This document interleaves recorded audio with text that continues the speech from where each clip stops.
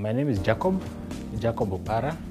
I am from Kenya with a background of mechanical engineering, but a big heart for social projects. When I saw the advert for Yes Initiative, I felt like this was a group of people who do something that is similar to what I'm doing, something that has a social element to it. And I felt like it's a platform that I could come and share the ideas I have and also experience ideas that other people have that are not mainstream. So I felt excited. At the beginning, I didn't know exactly what it was. I felt like it was a place I will come and freely express what I want to do and have people that are committed to causes that are not mainstream. So that's why I really felt that this was something that I would want to come and be part of. Wow, I mean, it's been an experience like I've never had. First of all, the activities that we've been doing have been so transformational for me, like the meditation aspects of it, which are not very familiar to me.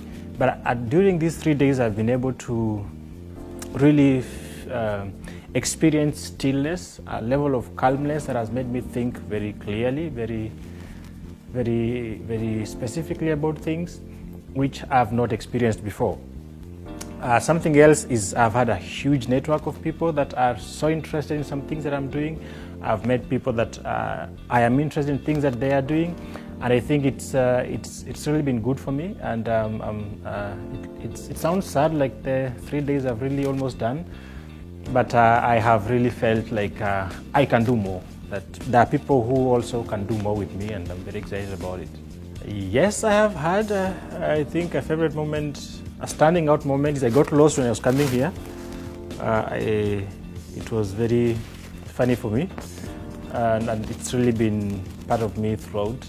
But what I would call like a favorite moment is this one of the participants here. We really had a lot of time to talk together, and we really talked some really deep things with him. And I think that will be like my moment. We really spent like, I think, over 20 hours together with him, and it's nice to talk to him that way, and I think really feel a level of connection that has been instrumental for me.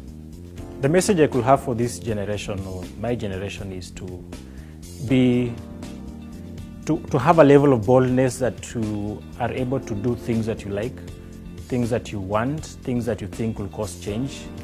I would like to challenge us, especially young people, not to just be obsessed by mainstream solutions that are there in the market, but to want to do something that is different. And sometimes it comes at a cost. Sometimes it comes when it's not very easy for people to understand what you're doing. But when you're able to connect the passions you have and the solutions you think that will give this world, then you can make an impact. My name is Alex, and I'm from Germany, from close to Stuttgart. My background is that I studied peace and conflict research for quite some time. And now more recently I got interested into questions of sustainable living and changing the world economic system to a more just and sustainable way. Because it's quite evident that it's not sustainable as it's functioning right now, and it's not just. And sort of everybody knows it and is not doing anything about it anyways. So yeah, that's why I would like to make a contribution, a personal one, to that.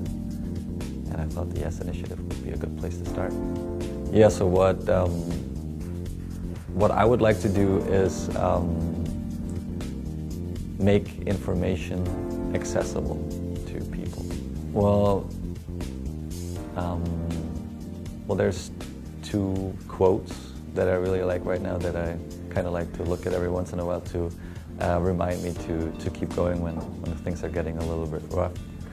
And one of them is from Albert Einstein, and he said, how did it go again?